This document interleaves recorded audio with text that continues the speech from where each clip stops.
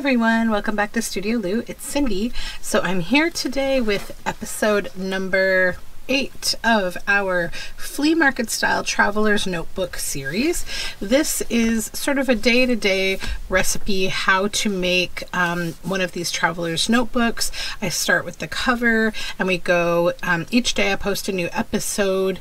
I do another page, so we do the recipe kind of for that page on that day, and then we'll put the whole journal together at the end. I don't post these every single day. They're kind of interspersed between other videos I'm doing. But here we are with the 6th page layout. So this is the journal that I've been doing as the prototype. So let's go inside, take a quick look at where we are. And here is our new page spread. So just show it to you as is for now. Okay, so now let's take it out and we'll focus on making it for the journal that I'm making with you and the materials that we're going to use. So first of all, let's start with a piece of ledger paper for the length. Now this ledger paper is actually some ledger paper that I was avocado dyeing, and I forgot to add baking soda initially to a few of the pages, so we had a little bit of sticking, so there's a little bit of a tear on the edge, but it's not going to matter for what we're doing. So as you can see, this is kind of like a Z fold. So if I hold these together, the full piece of ledger, what you're going to do is first make a fold that is the width of your journal. And let me grab the journal that we're going to work in. This is the one I'm making with you. And so we need to make sure that the width of the page where we fold it is not as large as what this journal cover is. So on this, I'm lining up the numbers, and I probably can do my fold to about this number 30. So let me take that off and I will just kind of roughly fold. Now put the patterned side of the ledger on the inside for this, okay? So let's just get our paper folded here. And then once you've done that fold, just turn it back and you're going to fold the other edge in.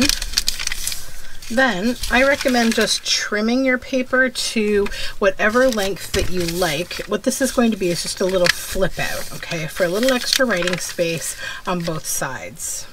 So what I'm going to do with this paper, because I lost a little bit of the edge here, I'm going to cut it to about right here. I'm not going to go all the way on the inside. I don't really mind that, but I'm just going to get rid of this bit on the end and throw it away. So this is your base paper for what we need to do today. Now let me walk you through the page. So the front of the page, what we're going to do is we're going to do a fabric ruffle down the side edge here. Then on the inside where the markings are, we're going to keep it simple. The only page we're working on is this one, and we're going to need for this project a little piece of tin foil or chocolate wrapper, something shiny. You could use like metal tape, just something to give it a little bit of shininess. You're going to need a word snippet, just anything that you like. I tend to cut a lot of words out of old books and you know, use them in different ways. And you'll need some kind of a stamp, just to add a stamping element. Okay. And then the back, this is where the majority of the work is today, but honestly I kept today a little simple, so it's not going to be too hard. So on the flap, I want some kind of a decorative trim. Now I wish I had more of this. This was from like a vintage package from some kind of a 1950s box of something I got at an estate auction. I don't remember, but what I also recommend you can use here are the cut-off strips of scrapbook paper, or sometimes scrapbook pads come with those pages that have different kinds of ephemera, including some of them that have like long strips. You could do something like that. Really just any kind of an interesting sort of strip that you could use as a trim. You could also use lace or something if you wanted to. So then we fold it out. And what I've done here is I've made an upper tuck pocket, and what I made it out for this one, I have a book about like all these different how-tos, like how to, all these weird things. So this is like how to protect your cutlery. So I recommend some kind of a manual if you have it, like, you know, maybe you have all of those old manuals to like your appliances and all of that kind of thing. You could do that. You could use a technical drawing. If you have books on things like DIY where they have, you know, those fun instructions along with diagrams, or even a newspaper article clipping, if you have vintage newspapers, or even, you know, one from your local, like your current newspaper, you know, there's always fun things to use, right? So just something you find interesting to make this corner pocket. And inside the pocket, a couple things are happening. I want something that is going to be a glue down that will surprise you here. So I've chosen for this one, this vintage illustration of a fish. It's from a book of illustrations of fish from like the 1800s that I got. So that's under there. And then we're making a tag to go inside. So I made this tag. I recommend some kind of packaging paper, something you've recycled if possible. And I just kind of left the edge natural. This was like the top of the bag. Then I took some old book page from an old children's book, like a Black Beauty from the 1940s, I think, and I just pasted it down here with a bit of a matching kind of decal edge, torn edge. And then I took a couple of pages out of a black and white old field guide and I added them here to give focal points, and then just some simple lace on the bottom. So that's the recipe for today's page. So let's get started. So first thing is, I'm going with things that will go with this journal. I'm going to start on the first page here, and I did choose a piece of fabric that I think kind of goes with the cover because it's got some pink in it. So what I'm going to do now is just go to the sewing machine. I can't do that on camera because my sewing machine is just a little bit too far away, but I've got this, it's a little bit longer. It does have a seam in the middle. It's actually from a vintage dress, and I'm going to just kind of stitch, ruffle, stitch, ruffle. You just kind of push your fabric up a little bit. If you don't have a sewing machine, you can also use a fabric glue to affix it here. You could also hand sew a ruffle. It's not hard to do that. You just kind of, you know, press your fabric under. You'd add a stitch, press your fabric under, you know, like you can do that kind of thing. The other thing that you can do is, I don't know if you're familiar with creating it's often in like the waistband of a skirt. If you want it to be pleated, you can actually whip stitch through your fabric like this, you know, all the way down. Then when you get to the bottom, you tie a knot up here first and then whip stitch through it. Then you push it up and you can push your fabric up until it's as wrinkly as you want it to be. Then you can tie off your knot, and you can then go back up and you can, you know, secure your fabric. So all of that being said, you can definitely look for how to hand sew a ruffle on YouTube. I'm sure there's a million videos, but let me go stitch this and I will be right back and we'll get on to the next step. Okay, I have done my stitching. Now I will just come back in here and I will snip any loose threads from the stitching.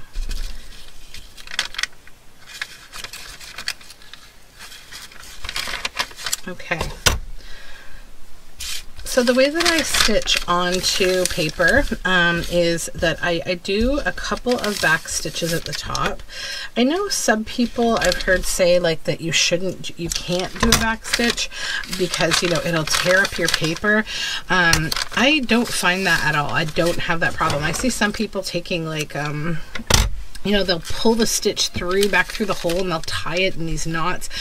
I don't find that necessary. Like, I don't get tearing. I have no tearing from back stitching because what happens is your needle with the thread, if your sewing machine is properly serviced, it should go through exactly the same hole. It should just go backwards on the exact same track. So I don't know, maybe different sewing machines act differently, or maybe someone's just had a bad experience with it and they just don't want to do that again. I totally get it. So either way works though. So just to kind of go over what I was saying, if you don't want to backstitch, but you want to make sure that your thread is secure, you can either just do a daub of glue where you start and end your stitches, or you can actually go from the back side here. Before I clipped it, there were long threads, and you can pull that back, use like a seam ripper to pull that stitch, the string on the back, through the front so that these two would be together, and then you can tie them in a couple little knots and that will secure that. So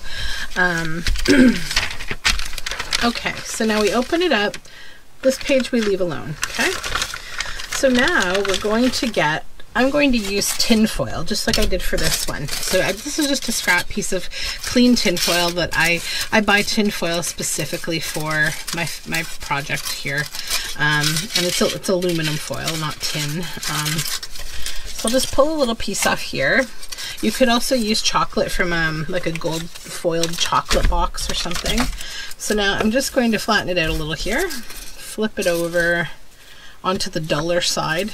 Is where I put the glue, and you'll notice that when you add your glue, if you're using glue stick, it kind of mashes down the foil a little bit, so it makes it nice and smooth to glue it down. So then just freeform here, just glue this down where you like it, and just kind of give it a good press everywhere and make sure it's all stuck down. I find this is really easy to glue down with glue stick. I don't struggle with it at all. I do struggle with gluing my arm to my glue book sometimes, like right now, but that's okay. All right, so now I'm going to choose one of these stamps of these moths. I think I will go with this one. So it doesn't have to be a moth, it can be whatever you like. I'm just choosing a moth because I did so with the other journal and I like how it looks. Okay, and then I'm just going to stamp up here right above. I'm not going to take the time to get my stamping block out. I don't really need to, I don't think. That came out just fine. Now, I will put this stamp back. Okay, so now we need a word snippet for here. So let me grab some. I'll just grab a handful out of my box of words over here. I have a bunch. So we have a once upon a time, which is always a nice thing to use. I may use that for this one. I think that's always a fun one. A lot of mine are nature related. There's how wonderful. A smell of fire, a cool place by a small stream, sit and sing by a spring, rediscovering exotic shoehorns. That's kind of fun. I like that I'm going to use that one because it's just so random. Like this is the perfect journal for that. Then I also have this old piece of cellophane tape. Okay, anyways, now the one thing about this particular word snippet is that it's very little. These days I don't grab so many of the little ones, but why is that a problem for me? Because I feel like it will get lost on the tin itself.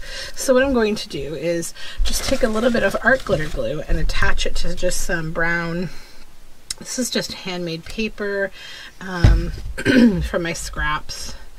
Just going to fix up my glue bottle here because I have not used it yet today. Okay.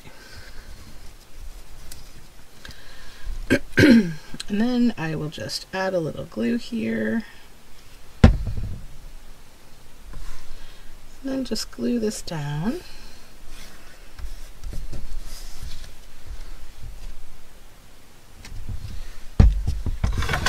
And then we will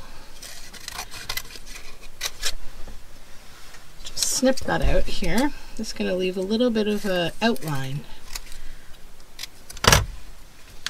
so that that doesn't get completely lost. Okay.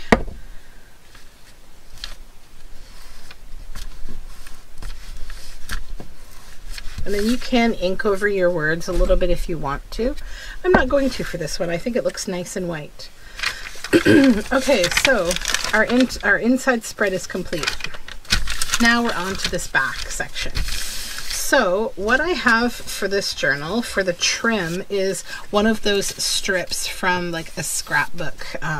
So what I'm going to do is I'm just going to measure against here how long I need it to be. So there. Then I'll just glue it down, and it just gives kind of a nice something for the eye to look at than it just being a plain flap, right? It also will kind of direct you to the fact that it is a flap that you can pull out. I'm going in a little bit deeper than I did on the other one just because I have this sort of torn edge on this piece of paper. Okay. So there is our flap. Okay. Now I need to do this stuff. So first we need to make a pocket. So I'm decided to make, I wanted some kind of interesting eclectic paper to make the pocket out of. So I have this book in my stash called Simple Living, an illustrated workbook for the new farm and home by Jacques Massacre. So it's a cool book. It's got really nice like text in it, and it's all different kinds of DIYs, and like it's honestly like a very cool like hippie living kind of book. So this particular page is about different kinds of masonry type stuff and building. So I'm going to take the claw hammer part of this, and I think I'll take this piece too. So as you can see, this is like kind of, you know, a DIY book kind of piece. Let's get that out of the way. And then I will just trim the edge off here. And then I just want to stiffen this up a little bit more with another piece of paper.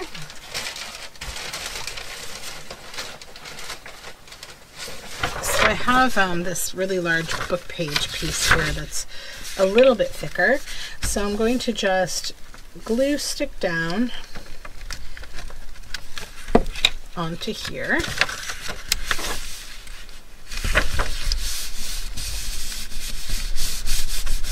Okay.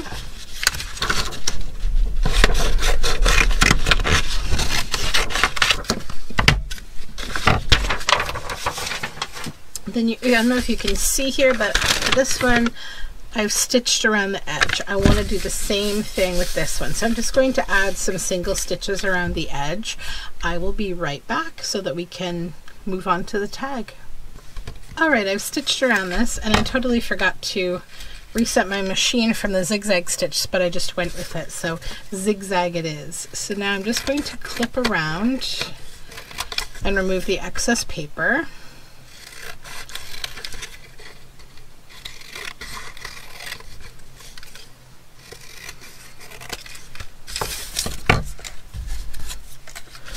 Okay, now we want to glue this on the back, on the upper and inside corners, sides rather. So you're going to do the top and then the inside edge.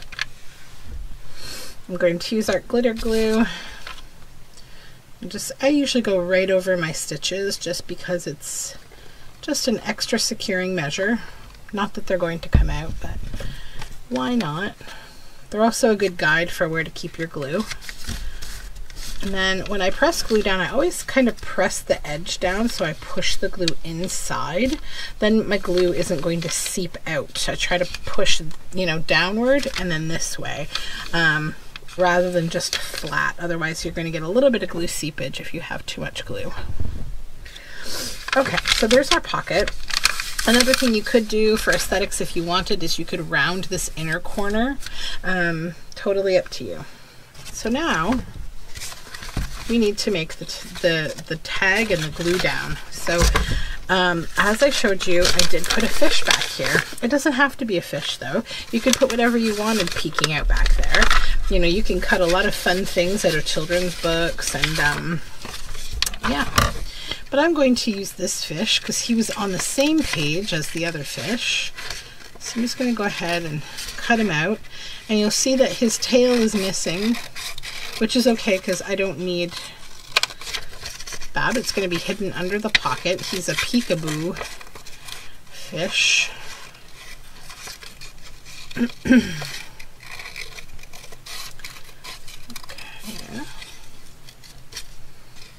Just get in there and get his little lips cut out. Okay, so now I'm going to glue him in with art glitter glue, just because there's a few little fine areas here that I want to make sure they get glued down well.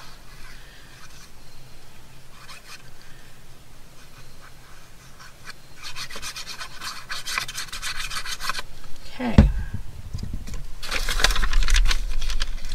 So just lift up your pocket, make sure that, you know, his cut off end and his edge are stuck inside there. And then just glue, press them down, go into your pocket and just make sure all your glue is down. So there he is, so cute. Now we need the tag. So this is a piece of packaging paper from a paper bag, which is what I used with this one as well. So what I'm going to do is get a general idea of the size of, actually, I don't need to do that. I've already cut out my piece of book page. So this is old book page, just the same as that one. So I'm going to use that as my guide here. I'm just going to glue it down. Oops, I think I probably need a new glue stick. Yep. I'll use this last little bit though for this project. Okay. And I'm leaving the torn edge, which you hopefully can see here, the torn edge on the edge of the book page. It's kind of part of the design concept. Then just glue that onto your packaging paper. Okay. Just get my glue pin out of the way. Then what you're going to do is use the bottom, that torn edge, to create your decal kind of edge that goes with the tearing, and then just leave a little bit of edging from the packaging paper around the edge of your book page.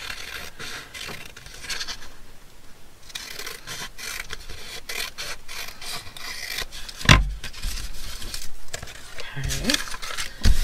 And then just give it a nice smooth, flatten it, get all that glue happily adhered. Now we're going to use some birds. So I have some more birds from the same book here.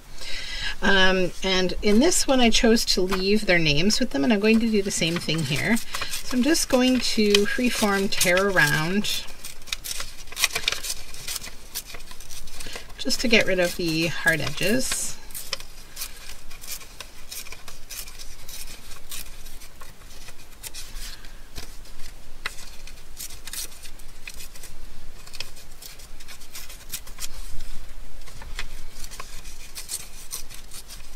Okay, so now we have two birds, 1 and 2. I might need to just trim this one a little. Yeah, I'll take a little bit of that branch off there because you want them to fit on the tag. Okay, so now I'm going to use glue stick, my little nub of glue here.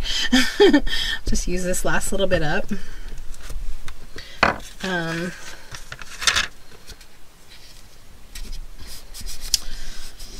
The red-eyed vireo and the warbling vireo.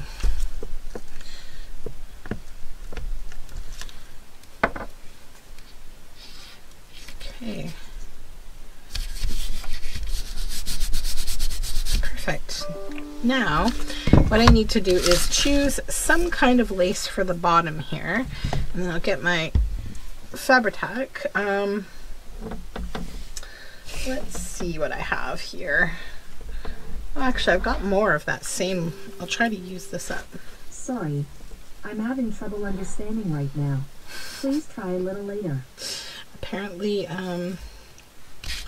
the Amazon device is talking to me for no reason. Okay, so we'll just measure across the width of the tag. And I'll put this back in my little lace scraplets. Then I just take some, whoops, I gotta take my pin out of my glue. You just take some Fabri-Tac or 3-in-1 or fabric glue and go across the bottom and add our lace. This could also be fabric, it could be a paper ruffle, whatever you have. This is about using up the stuff that we all have in our studios. Use some yarn. A strip of torn fabric would look really nice, I think. Okay, so then put this one back in its pocket, and guess what? We are already done. I just have to give this another moment to just dry.